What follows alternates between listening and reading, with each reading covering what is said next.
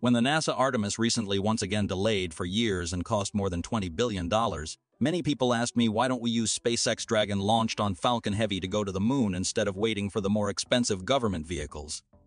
This is a completely reasonable question, but there are many problems in the answers.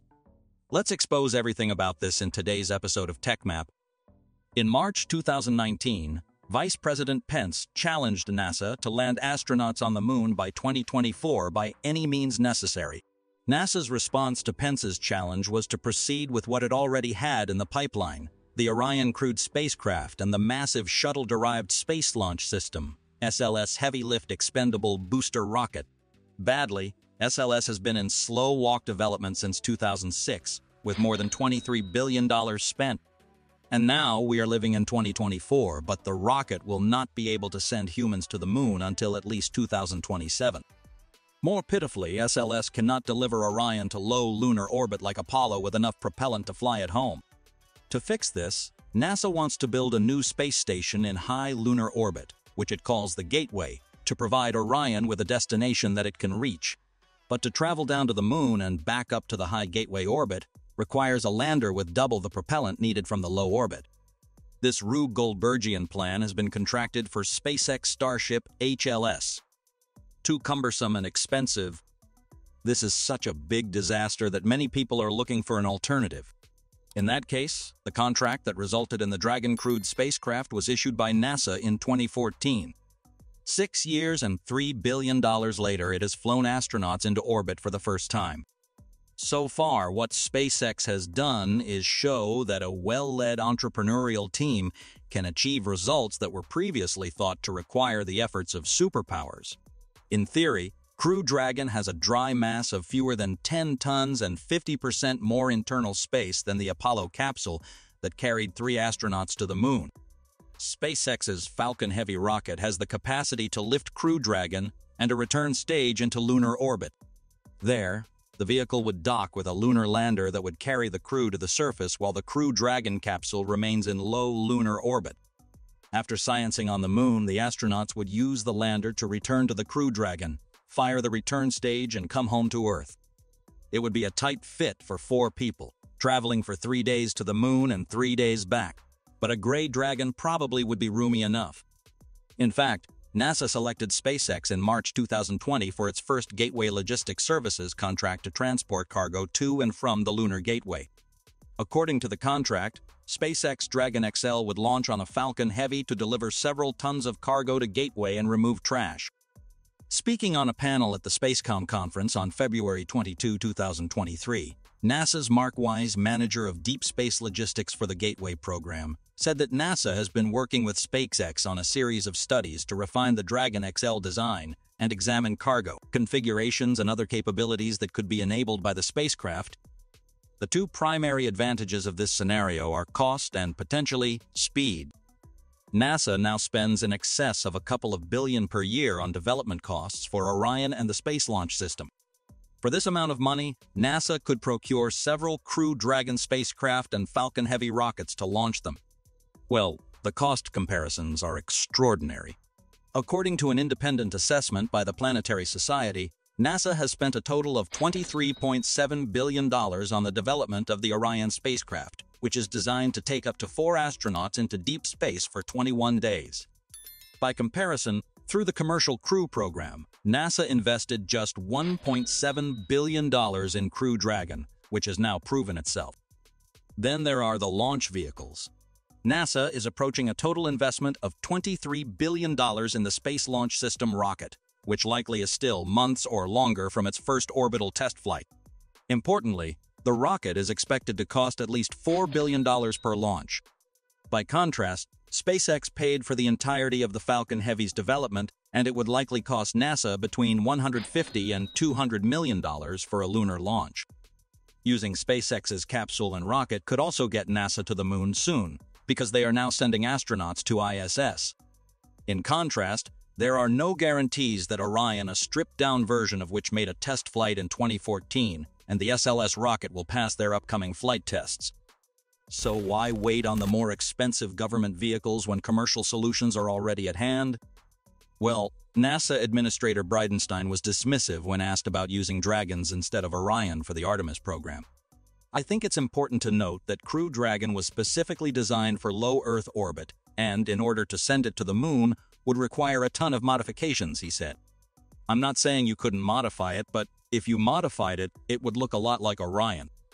Another consideration is that Falcon Heavy is not rated for human launches, meaning it does not include various safety factors that would increase its reliability. However, NASA could solve that problem by launching a Dragon separately on a Falcon 9 and a propulsion module on another Falcon 9. They could then dock, a procedure NASA perfected during the Gemini program more than a half-century ago, and proceed to the moon. Regardless, do you think NASA will agree to this if Dragon can be fixed to send humans to the moon? Definitely no. This is easy to understand. If that happened, what about their rocket and the politics behind it? For many, it sounds like a straightforward argument. Cancel the slow and outdated SLS and direct its $2.6 billion per year into novel public-private partnerships like SpaceX, which promise to revolutionize access to space. Now imagine this argument from the perspective of a congressional representative from Alabama, home of the SLS. First, cancel the SLS and lay off tens of thousands of constituents. Then take that money that had previously allowed their voters to have good incomes, mortgages, and a sense of pride from a high-status project and give instead to California and Texas, where SpaceX is located. You may get laughed out of the room. This is the core dilemma for those who want to end the SLS. How do you make a politically viable alternative? The answer must involve building a new coalition that is stronger and more motivated than the one currently invested in the status quo. This tends to be quite difficult and historically requires a major external event to predicate massive political change. The SLS could suffer a catastrophic failure. That's what ultimately ended the space shuttle program. Or maybe a series of dramatic political realignments will significantly reduce the influence of regions that most benefit from the current program. Or perhaps the incentives themselves could change. NASA has already transformed its approach to new programs through fixed-priced commercial partnerships that better control costs and reward performance. However, none of these provide clear paths for those who wish to stand against the SLS. The reasons why NASA has the SLS remain far more compelling than the reasons not to have it. Meanwhile, on the eve of its first launch, NASA is readying a long-term contract securing upwards of 24 SLS rockets through at least 2036. The political support for the SLS remains steadfast and is likely to continue. For those who find this distressing, consider this. The lawmakers that make up the SLS political coalition are zealously defending the interests of their constituents. And isn't that the entire point of representative democracy? There is and will remain tension in the U.S. political system between local and national interests. Ideally, local interests align with national interests. And until there is an alternative to the political dynamics that represent the foundation of the SLS coalition, perhaps the best path forward is to focus on making the program more efficient, more capable, and more effective in achieving its goals.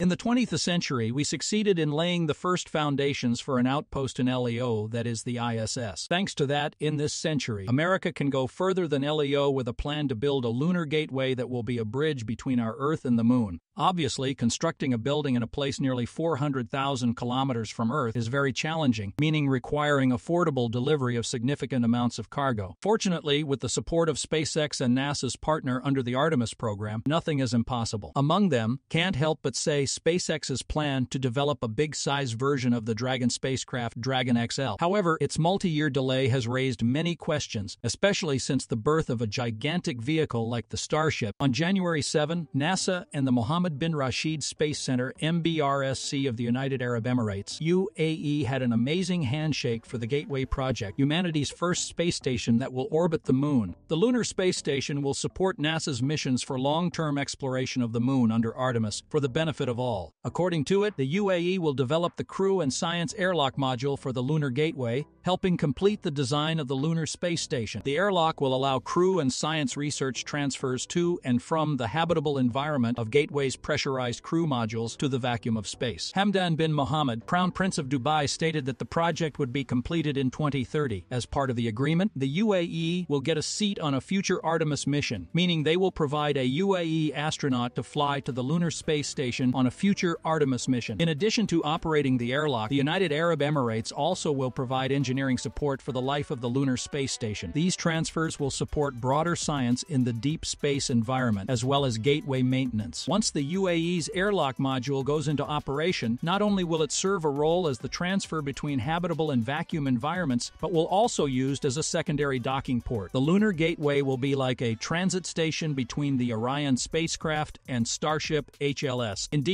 when Artemis astronauts blast off from Earth, they'll be in the 4-seat Orion spacecraft. Orion will take them to the Lunar Gateway, and astronauts later will move from the Gateway to the Starship HLS. All maneuvers will occur through the docking ports on Gateway, such as Halo connected to the spacecraft docking system, and in an emergency, the crew and science airlock will replace those ports. Referring to the docking system on the Starship lunar lander on NASA's website on February 28, we saw the announcement of its full-scale qualification testing. This system will connect the vehicle with Orion and later Gateway in lunar orbit during future crewed Artemis missions. At the time I made this report, NASA and SpaceX were busy testing the new Starship HLS docking system. They recently completed 10 days of testing at the Johnson Space Center in Houston, Texas. They conducted more than 200 different docking scenarios involving different speeds and angles. The results from this full-scale testing will feed into ongoing computer models of the system, which will, in turn, feed into future testing and design. It's safe to say that SpaceX had a huge advantage in developing the docking system against Blue Origin, which developed the lunar lander Blue Moon for Artemis 5. It is because previously Elon Musk's firm had 4 years to test this system successfully on Dragon 2. The Dragon 2 system allows the Dragon 2 spacecraft to dock with the ISS so crew and equipment can be transferred. The testing of Starship's docking system this time could be a clear signal of both SpaceX and NASA's determination to cancel the Dragon XL project. SpaceX's original plan was to develop and use the Dragon XL spacecraft to deliver cargo from and to the Gateway. Under the 2021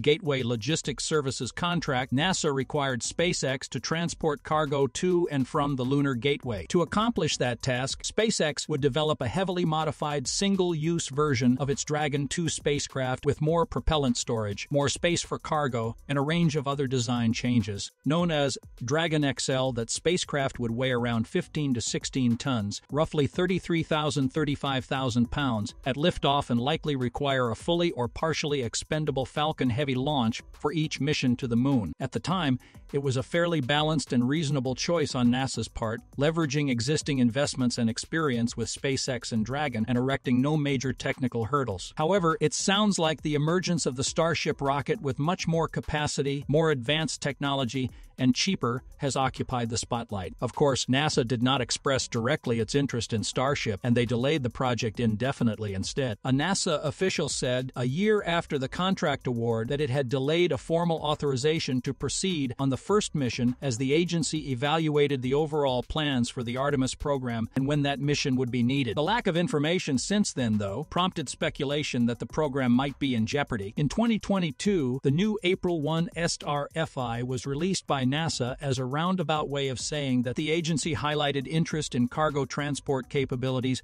well beyond the original contract's requirements and asked about innovative new capabilities that could enable such improvements.